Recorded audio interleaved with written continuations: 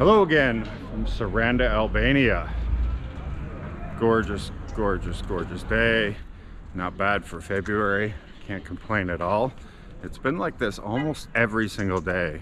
Keep in mind, Saranda gets 300 days of summer per year. So that's pretty amazing. The reason I'm making this video is when I was making the video warning of Americans that they can no longer stay for 1 year visa-free and that they were lumped into, well, the rest of the world pretty much, that only gets 90 days, I noticed something on the US Embassy. The US Embassy says that Albania is super dangerous and that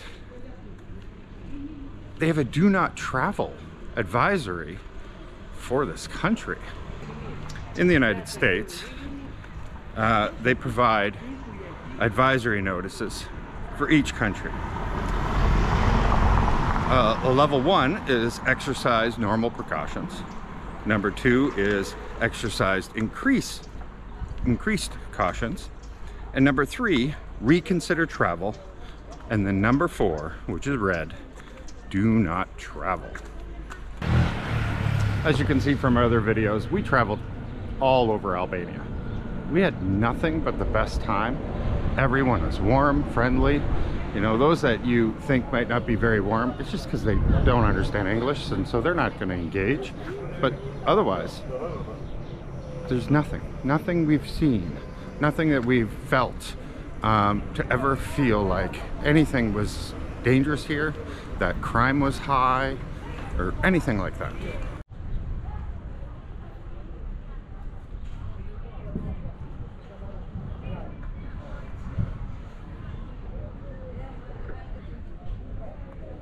What they list as their reasons for do not travel was due to COVID-19, which, let's be honest, that's everywhere, all over the world. This place hasn't been impacted as much as some might think. Yeah, we saw people when they were going through it and coughing and being sick and being quarantined and that kind of thing and back at their home. But otherwise, you know, we live right by the hospital. We have a good idea that most people have had it or have had the vaccine and still had it.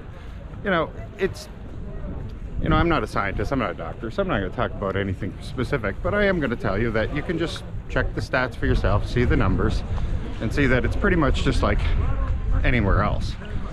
And the other part was crime, due to crime. And I was really confused by that because, as you can see, take a look at these stats.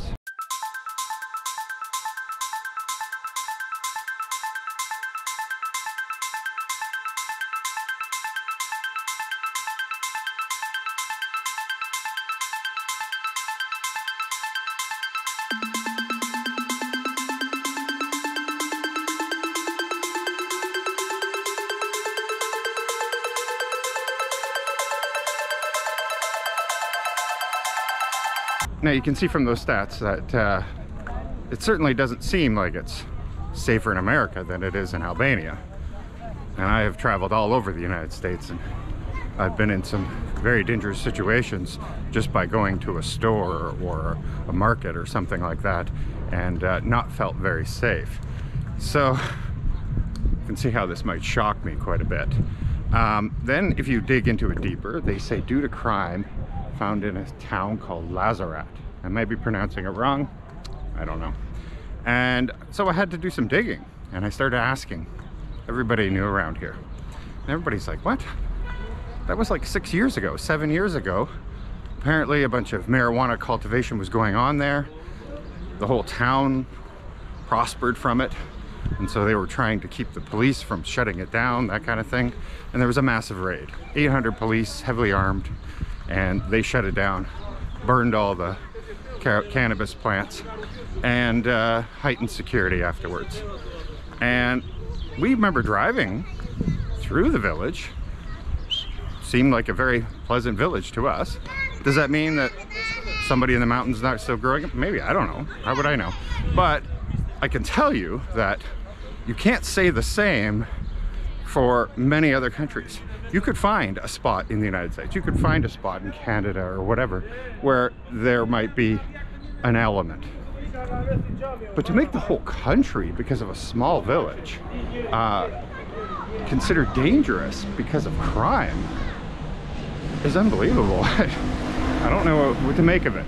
Except, and I don't know this obviously, I wouldn't have a clue, it makes me think that maybe because of January 7th, Americans no longer got their 1 year visa-free, that later, 2 weeks later, the US government says, oh yeah, okay, we're gonna flag you as a dangerous country to travel to. So maybe it's just politics playing politics.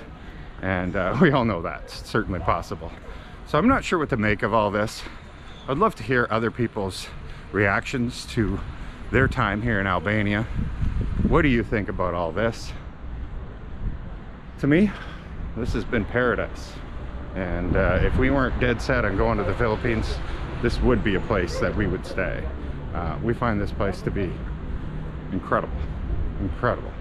And very cost affordable on top of that, like, which is really hard to find. Normally, cost affordability and this level of safety just doesn't go hand in hand. So it's incredible to us that this even exists, and I don't know what to make of it, but apparently it's supposed to be a dangerous place to travel to, according to the US Embassy.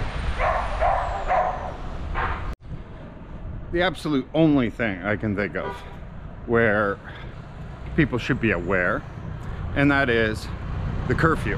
The curfew here is 11 p.m. It's not a suggestion. It used to be a suggestion-ish, but now it's hardcore. Yes, we have a new chief of police for the area that's been told that it has to be enforced. And so come 11 p.m. police are on every street. Every 15 minutes you're going to run by a cop coming around, and they do not want you out of your house. So do keep that in mind if you are considering here. That is the case here. A lot of cars going by me right now. So yeah, 11 p.m. it's hardcore. Everything must be closed. You must be in your home. And if you have a job or something and you're coming home from work, that's fine. But that's about it. Or if you're going to the hospital or something like that, of course.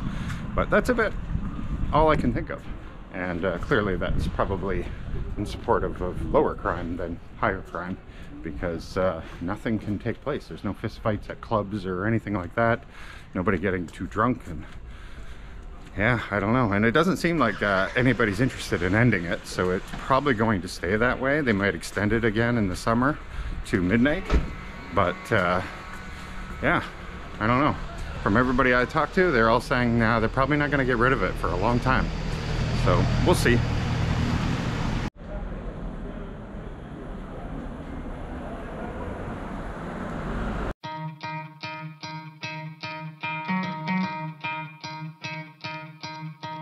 You could try to play, but you're never gonna beat me. Look the other way, what I'm doing ain't easy. Bloody hands stained from the people who deceive me. Muddy hands break through the chains, go free me.